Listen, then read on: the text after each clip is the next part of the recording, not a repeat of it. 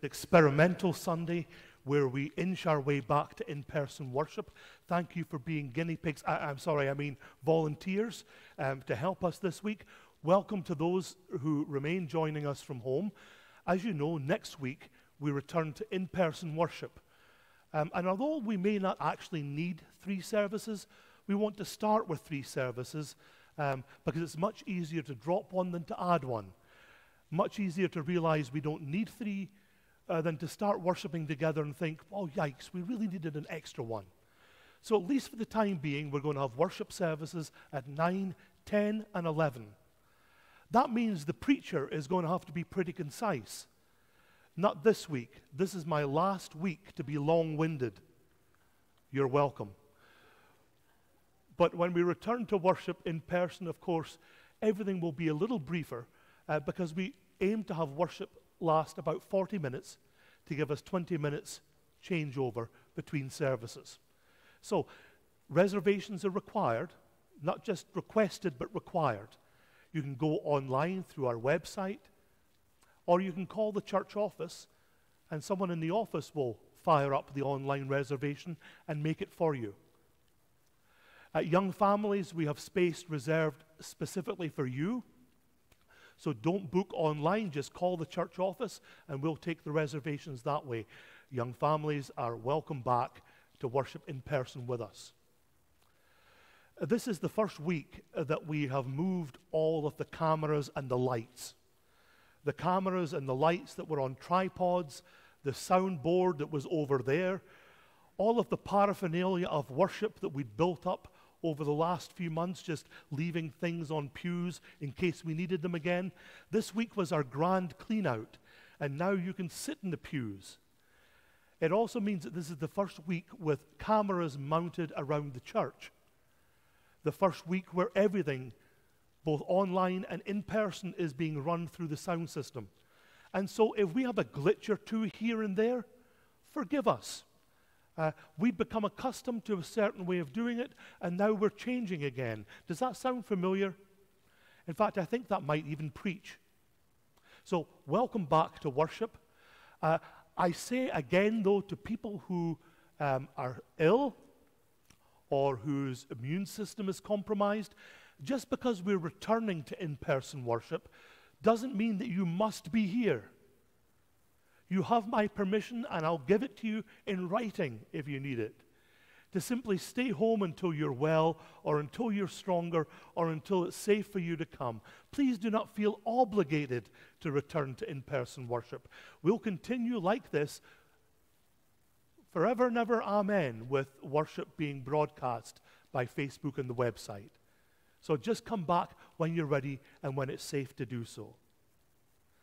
But my sincere thanks to everyone who's been part of this, whether they wanted to be or not, whether we dragooned you into it, or whether you wanted to come but couldn't because of circumstances.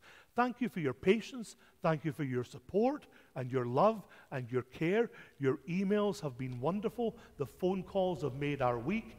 Thank you for all that you've done in this time of strangeness as we start to return to what passes for normal. A reminder that you have worship bulletins in your hands, but I know that some of you printed your own at home, which is wonderful. And people at home today who will be joining us next week, there will be bulletins enough for everyone here every week, but if you want to print your own at home, or you know where the paper's been, or if you want to download it to your tablet or cell phone and use that in worship next week, feel free. Lastly, yesterday was the 50th wedding anniversary of Terry and Jerry Copper. And so, sincere words of congratulations and love to Terry and to Jerry. Terry, get well soon. And to both of you, heartfelt congratulations on your golden wedding anniversary from your family at St. Armand's Quay Lutheran Church. And now, let's compose our hearts and our minds for worship.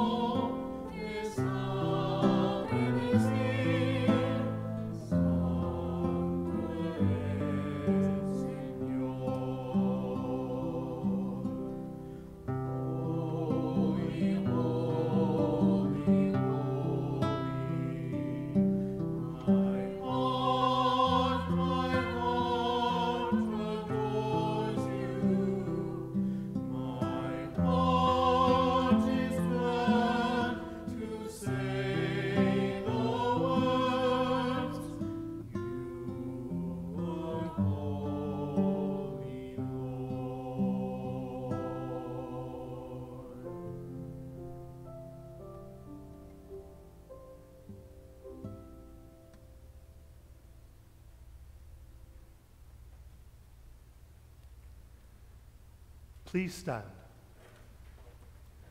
Blessed be the Holy Trinity, one God, whose steadfast love is everlasting, whose faithfulness endures from generation to generation. Amen. Trusting in the mercy of God, let us confess our sin.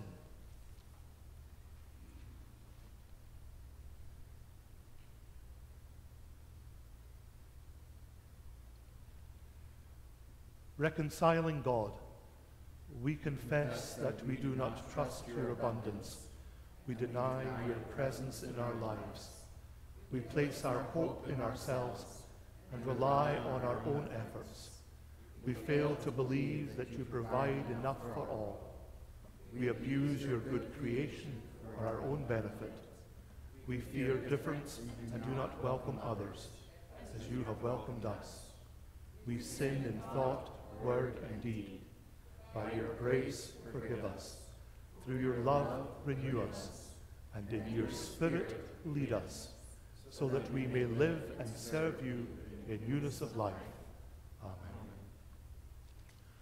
Beloved of God, by the radical abundance of divine mercy, we have peace with God through Jesus Christ, through whom we have obtained grace upon grace. Our sins are forgiven. Let us live now in hope, for hope does not disappoint, because God's love has been poured into our hearts through the Holy Spirit. Amen. The grace of our Lord Jesus Christ, the love of God, and the communion of the Holy Spirit be with you all. And also with you.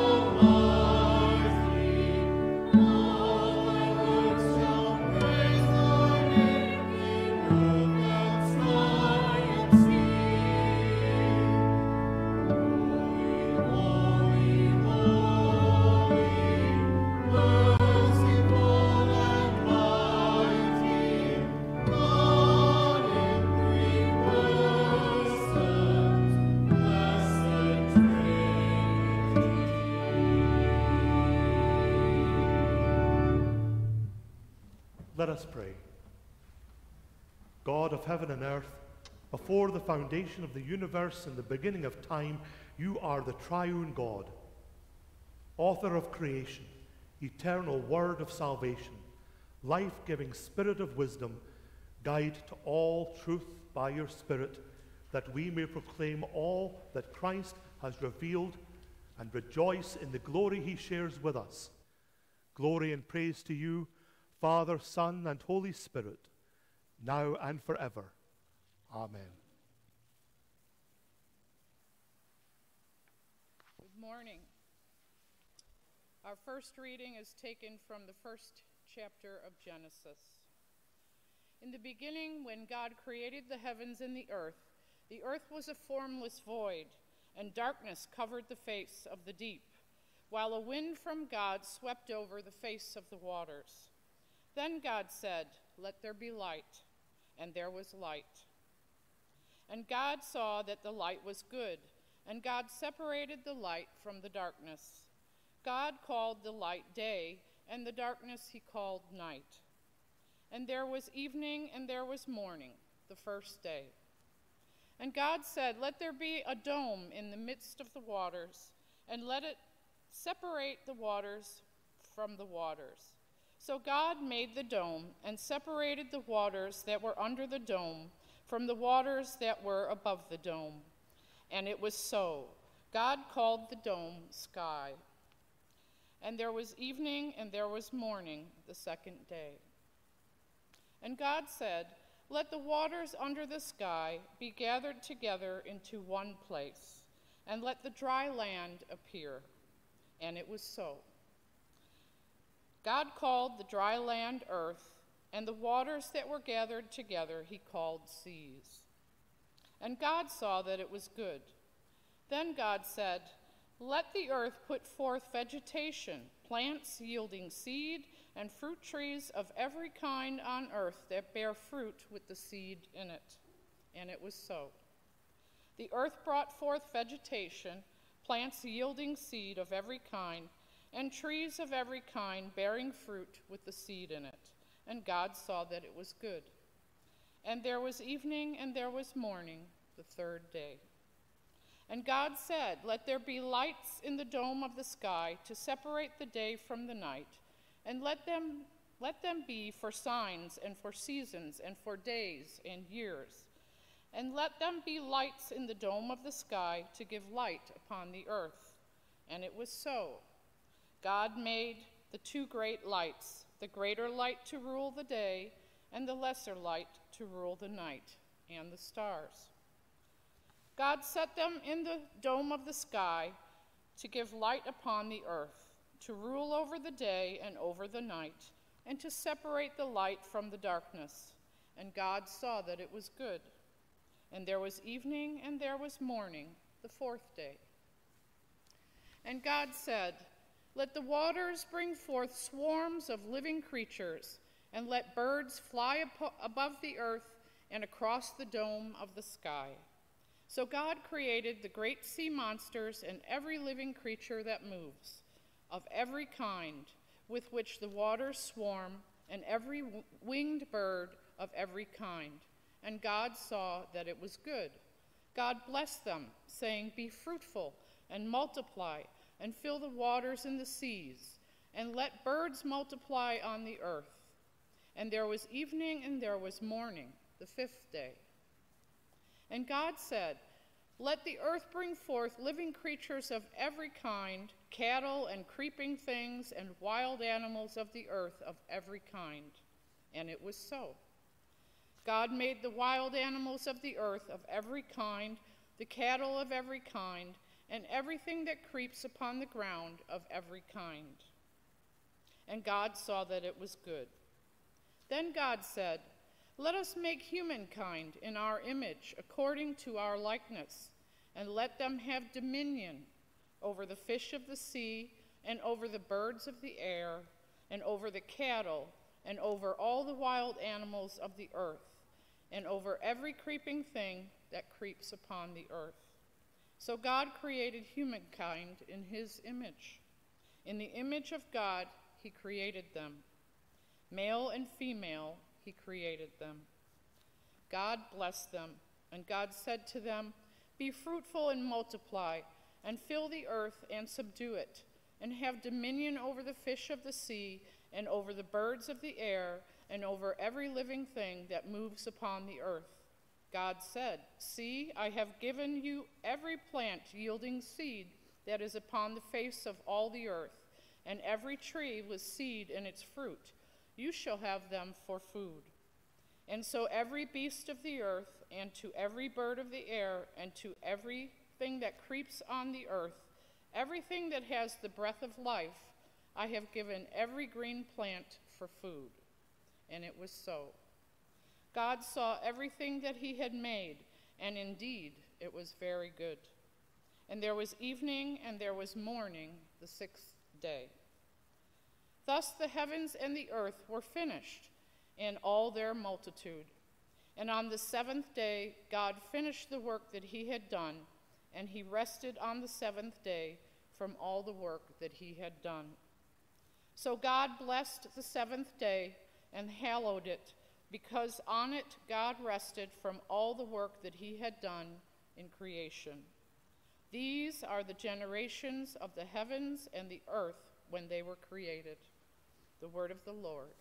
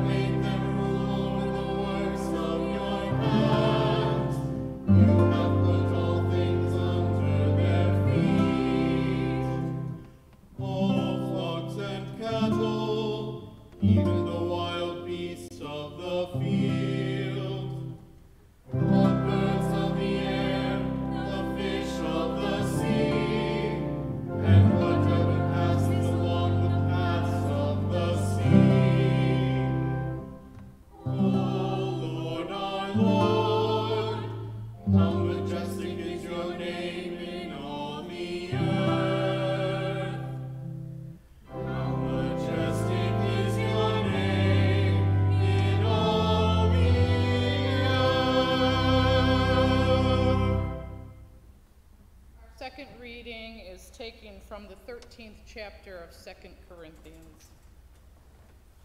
Paul writes, "Finally, brothers and sisters, farewell. Put things in order. Listen to any appeal. Agree with one another. Live in peace, and the God of love and peace will be with you. Greet one another with a holy kiss. All the saints greet you. The grace of the Lord Jesus Christ, the love of God, and the communion of the Holy Spirit be with all of you."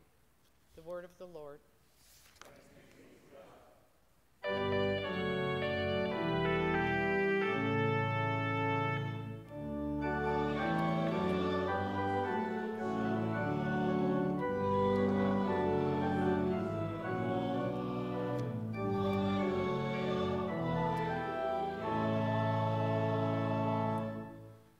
Holy Gospel according to John. Now the 11 disciples went to Galilee, to the mountain to which Jesus had directed them. When they saw him, they worshipped him, but some doubted. And Jesus came and said to them, "All authority in heaven and on earth has been given to me. Go therefore and make disciples of all nations, baptizing them in the name of the Father and of the Son and of the Holy Spirit, and teaching them to obey everything that I have commanded. And remember, I am with you always, even to the end of the age." The Gospel of the Lord. Please be seated. May the words of my mouth and the meditation of my heart be acceptable in your sight, O Lord, my strength and my Redeemer. Amen. So, I'm enjoying preaching without a timer. I may be the only one who's enjoying me preaching without a timer. But when you were last here, there was a time when I was quoting a lot of Greek and Hebrew. And I'm going to do it again today, but I promise you it's just one single Greek word. Okay, just one. For the whole 30-minute sermon, just one Greek word. You should see the look of fear. I couldn't see your mouths, but your eyes went. Distazo. It's a Greek word that gets translated into English as doubt. You know, many worshipped him, but some doubted. You heard it in John's Gospel. And doubt is a reasonably good English translation, but like all translations, it can be a bit of a pig in a poke. I mean, you rely on the person translating it, what the tradition says, all the multiplicity of possibilities. But distazo has another meaning in Greek. Two meanings that I quite like. One that's a little more commonplace, to be in two minds. You know? When we decided to return to in-person worship, the vote was unanimous in the leadership, but pretty much all of us were kind of in two minds. It's a very human thing to experience. The other meaning is a state of uncertainty.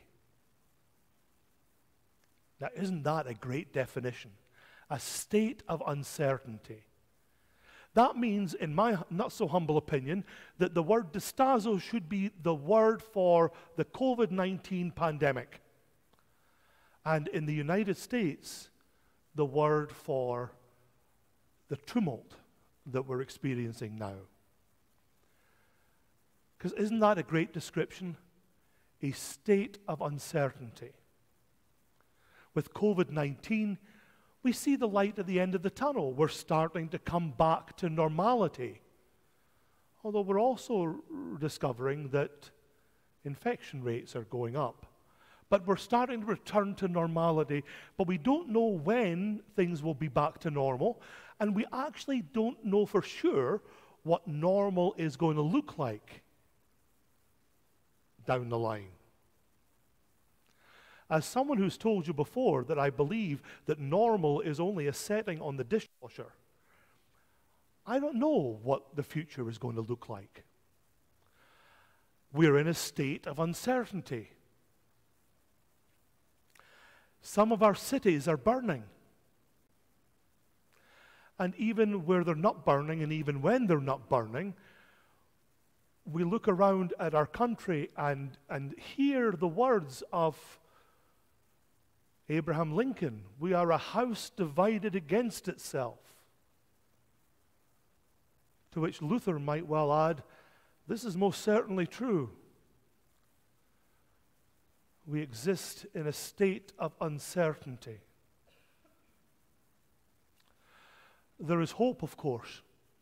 In John's Gospel, worship and doubt only appear together twice. Once in the very last verses of the Gospel. And again, when Peter steps out of the boat onto the water, and as Peter walks on the water, he begins to doubt. He experiences a state of uncertainty and starts to sink beneath the waves. But in both instances, the state of uncertainty exists apparently without contradiction. The state of uncertainty exists alongside worship of God. That gives me hope for this experiment that you and I are engaged in, and the rest of us will be engaged in starting next week. But let's dwell for a moment, as I think we should, on division. My heart is breaking, and I know that your heart also. In my line of work, I encounter all sorts of people, and it makes me acutely aware of the division that exists between us. I have friends and colleagues who are African American who tell me that when their kid goes out to drive at night, they don't know if their child is coming back because it takes just one encounter with law enforcement to go wrong and they're dead. And they kiss their children goodbye at the door and don't know if they're coming home. And I have many good friends in law enforcement who tell me the horror story of kissing their child goodnight as they go to work their patrol. And they don't know if a call to a domestic dispute or a traffic stop is going to go wrong, and they don't know if that's the last time they'll ever see their child again.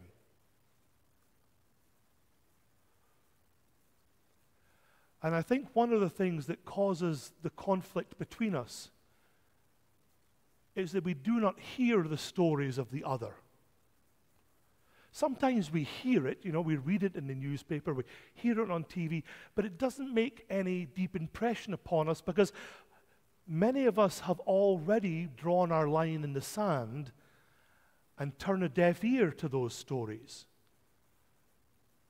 And we find ourselves using the phrase, well, they would say that, wouldn't they?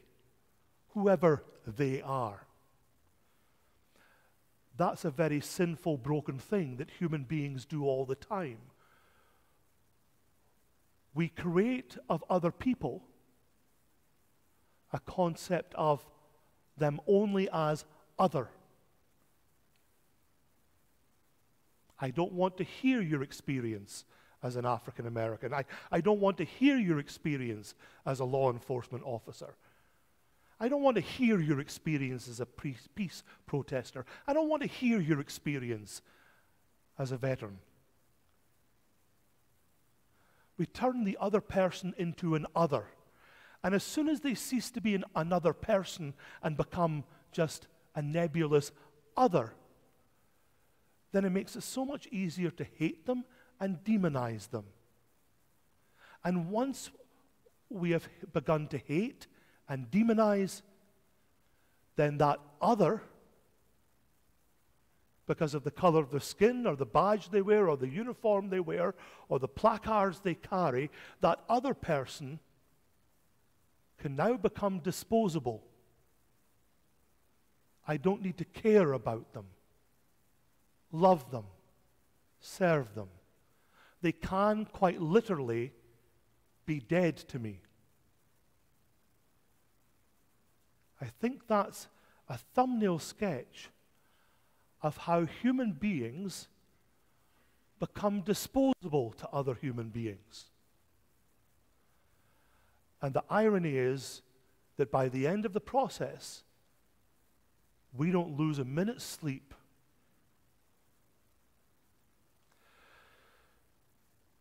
There was a time in human history, we're told in a lovely myth in the Old Testament, where human beings were so united in what they were doing that they almost strove to be God. Let's build a tower, these human beings said, and we will reach the heavens. And in this fable, God looks at what human beings are doing and says, they're no longer acting like the creatures of a God who loves them. And at that Tower of Babel, language was invented to divide human beings. I think we've been dividing ourselves one from another from the moment we first crawled out over the slime. Imagine you're foraging for food. At night you sit around the campfire. The only people you can trust are the ones sitting around that campfire with you. And the rest of human history plays out the same way. Of course, with the help of rulers and kings and princes who manipulate that for their own devices. And those of you who have seen war break out, especially war in Europe, know how easy it is to demonize that other. Even as you read the Gospel of Matthew, you hear Gentiles being spoken of suspiciously in numerous places. And then by the end of Matthew's Gospel, we have the Great Commission. The universal Savior requires a universal mission. Go ye therefore unto all the nations, baptizing them in the name of the Father, and of the Son, and of the Holy Spirit, and teaching them all that I have commanded, and I will be with you always. All people. And on this Sunday, as we encounter these readings, we see that universal nature of Christ. On the mountaintop again, where so much has been taught and revealed by God, Jesus does it again. Go to all the nations. The Gentiles are now included. What was now fear is now inclusion. What was once keeping at a distance is now pulling close to the breast. The tragedy of Golgotha is now the glory of Galilee. But the readings today teach us so much more. What are human beings, O Lord, that you are so mindful of them, that you have made them little lower than the angels? And in the Genesis account of creation, we see that the creation of human beings is the apex of creation. God created and saw it was good, and God created humankind and saw that they were very good.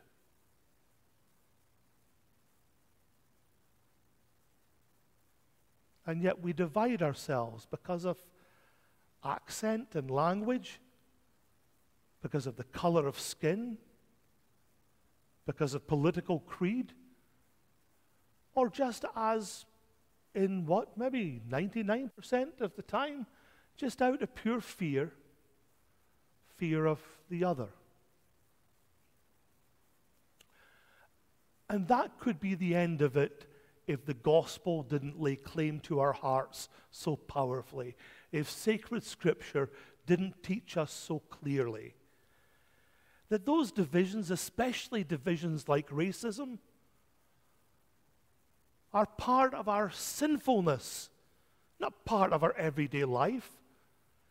That to defend them is blasphemy, not just error. Blasphemy because God created us in God's image and likeness. How dare we then separate ourselves and treat each other as if we were disposable?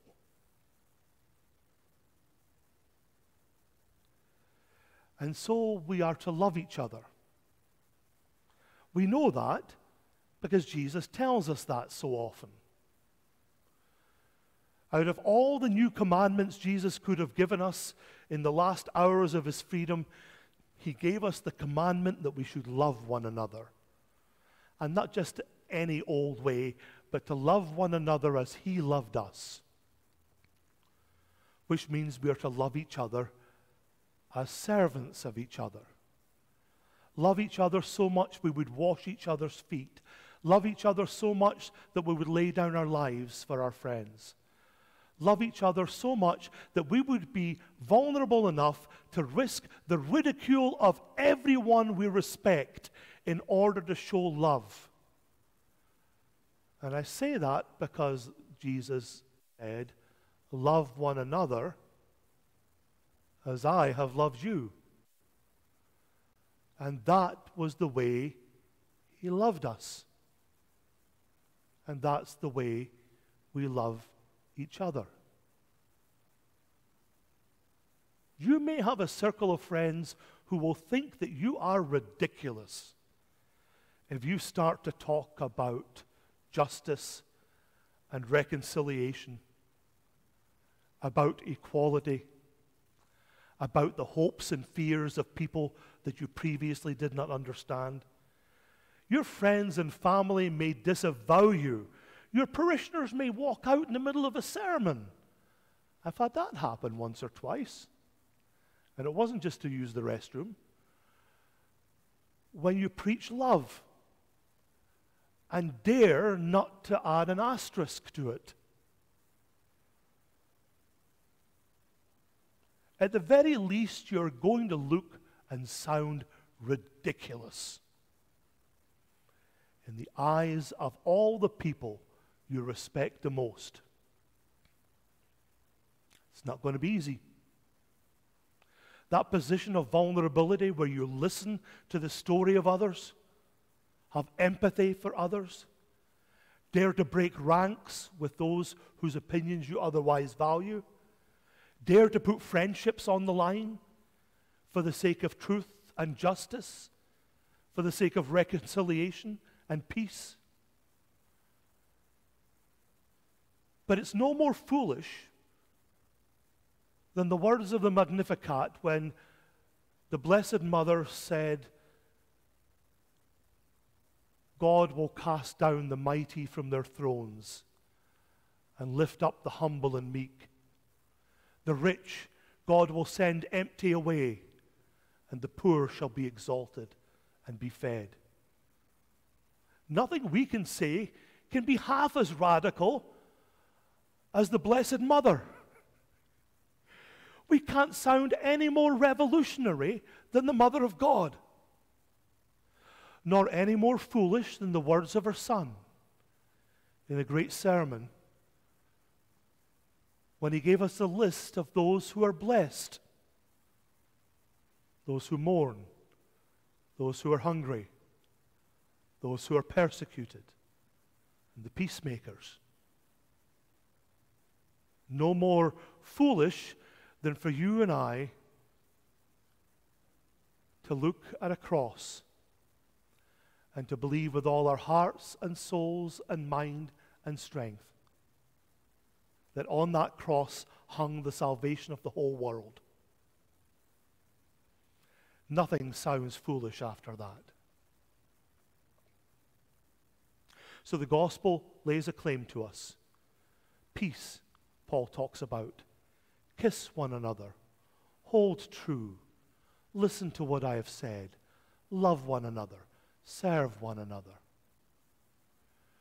And we see that on this Trinity Sunday in the Trinity itself. I'll leave you with just a couple of quotes. One is from St. Oscar Romero, and I've put this on my Facebook page should you want to see it. He preached this sermon on Trinity Sunday in 1978. He said, God is not a solitary being. God is three. God is family. God is communion. God is love. Oscar Romero believed that. That's why they murdered him at his altar. Communion and family and relationship is everything. My last story is of J.M. Barrie, who wrote Peter Pan. He was rector of my university back in Scotland. It was at a time when we had a lot of famous rectors. The person who came after him was Rudyard Kipling. J.M. Barrie, writer of Peter Pan, wrote a little book. It was his rectorial address called Courage. And in that little book, and the speech delivered in 1922, he looked out over a sea of young faces, all the young men at that time, graduating from St Andrews University in Scotland.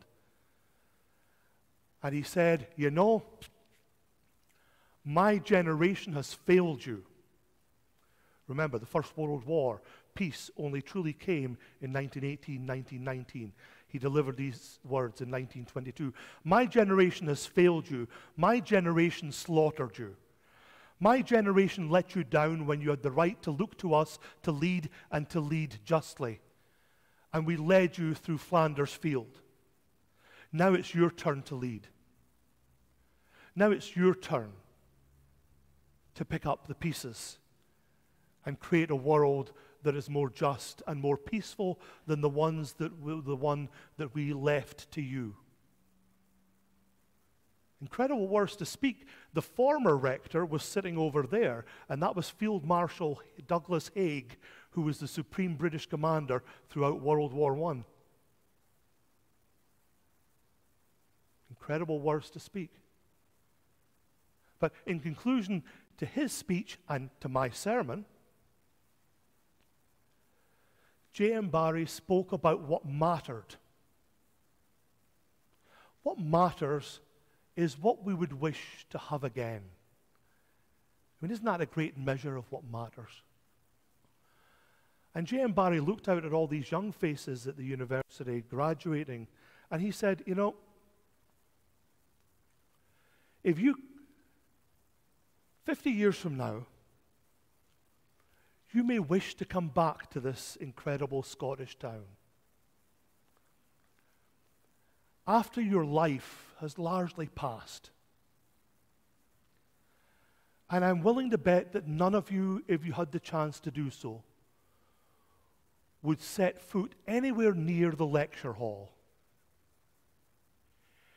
If you could come back 50 years from now and have that time over again, you would not sit in the lecture hall. Instead, your feet would run up the tenement stairs to your student digs, and there again to sit round a fire with your chums.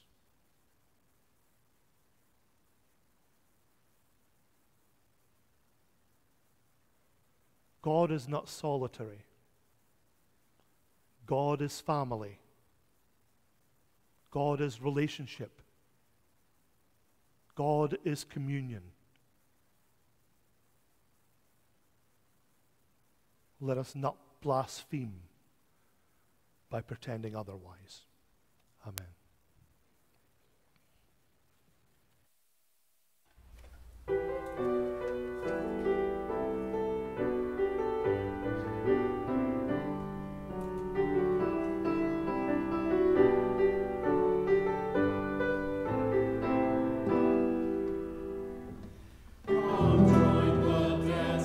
Trinity before all worlds begun.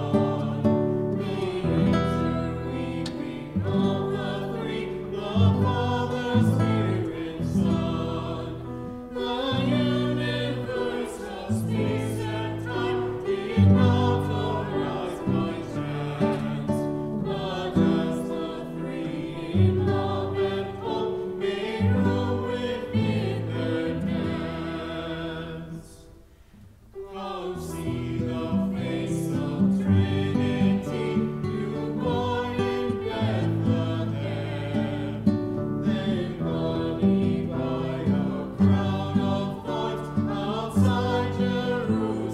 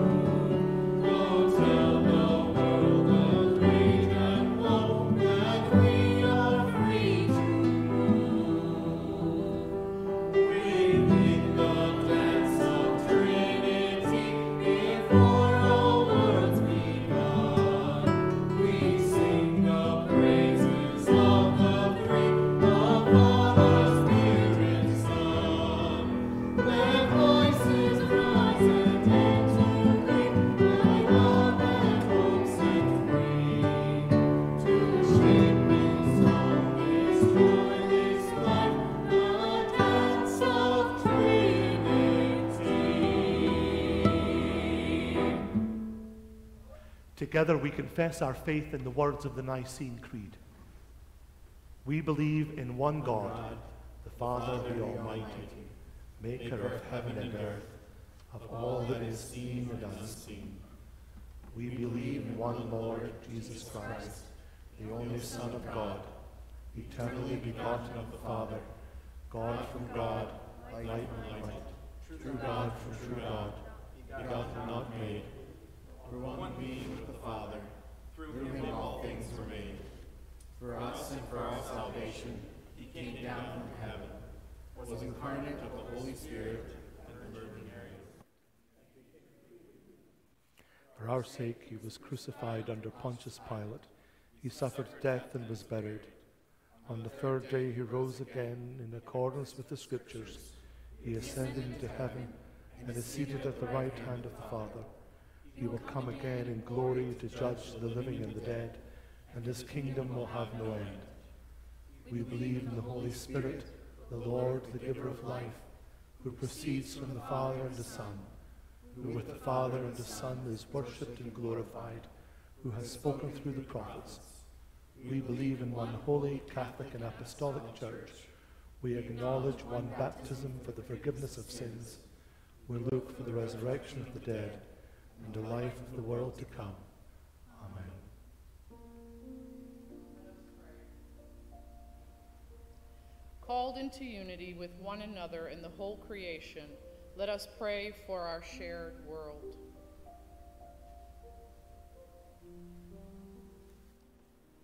God of community, you form us as your church. Guide our bishops, pastors, deacons, and all the baptized in sharing your life-giving good news with all the world. Strengthen us to be bold in our proclamation. Hear us, O God. Your mercy is great. God of creation, you called everything into being. Sustain this world with your renewing care. Inspire us to see waterways, plant life, birds, fish, insects and mammals, and call them good. Hear us, O God. Your mercy is great. God of counsel, all authority belongs to you. Encourage the leaders of this and every land to seek peace, equality, and unity.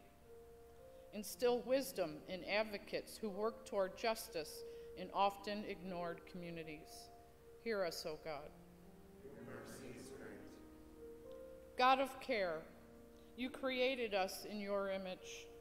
Help us to see your likeness in one another.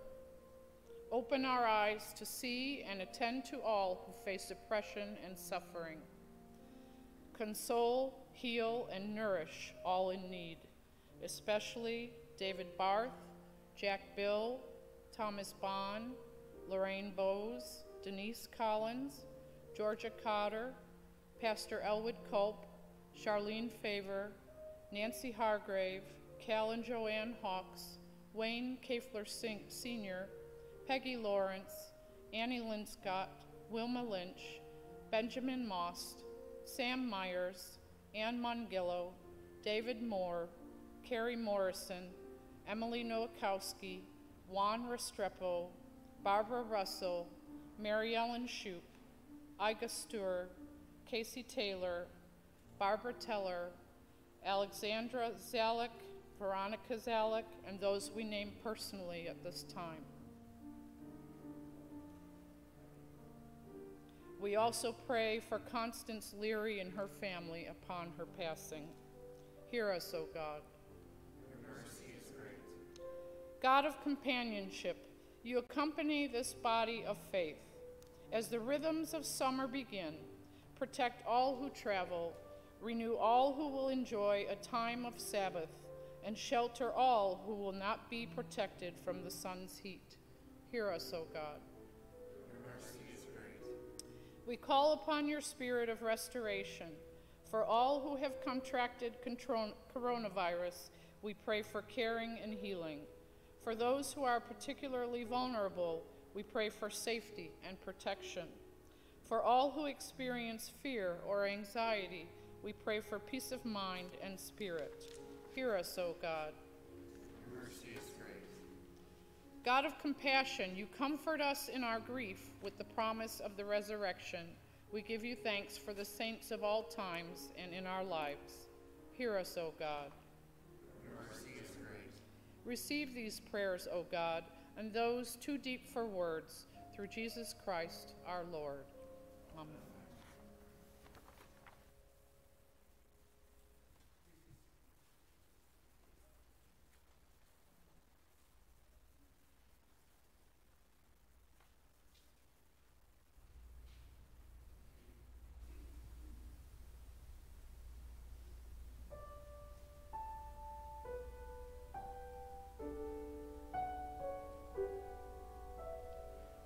Gracious Spirit, dwell with me. I would gracious be. Help me now thy grace to see. I would be like thee. And with words that help and heal, thy light would mine reveal. And with actions bold and meek, for Christ my Savior speak.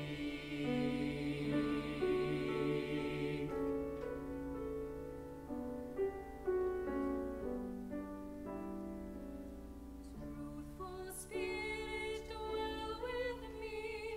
I would truthful be. Help me now thy truth to see. I would be like thee. And with wisdom kind and clear, thy life in mine appear. And with actions brotherly, speak Christ's sincerity.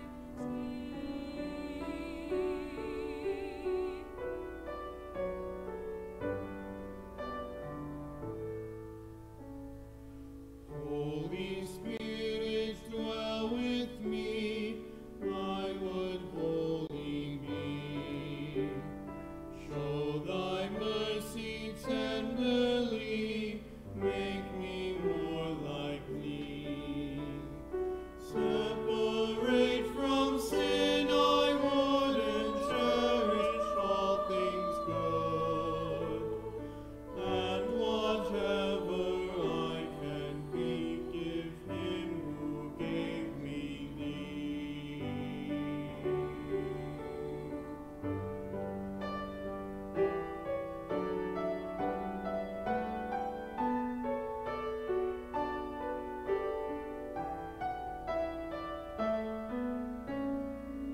Mighty Spirit, dwell Mighty with Spirit, dwell with me. I would mighty be. Help me now thy power to see. I would be like thee. Against weapons thou can wield, be thou my strength and shield.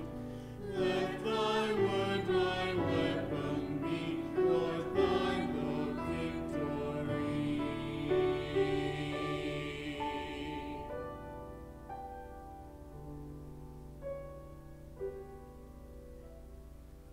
Gracious Spirit, dwell with me. I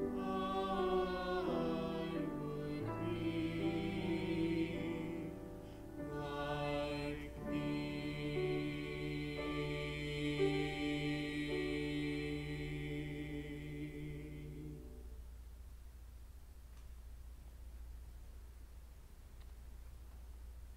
Please stand. Gathered into one by the Holy Spirit, let us pray as Jesus taught us. Our Father, who art in heaven, hallowed be thy name. Thy kingdom come, thy will be done, on earth as it is in heaven. Give us this day our daily bread, and forgive us our trespasses, as we forgive those who trespass against us. And lead us not into temptation, but deliver us from evil. For thine is the kingdom, and the power, and the glory, forever and ever. Amen.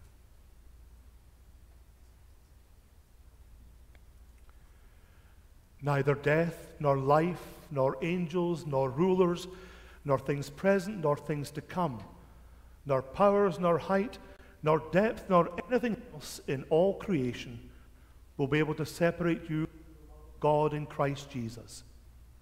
God, the Creator, Jesus, the Christ, and the Holy Spirit, the Comforter, bless you and keep you in eternal love. Amen.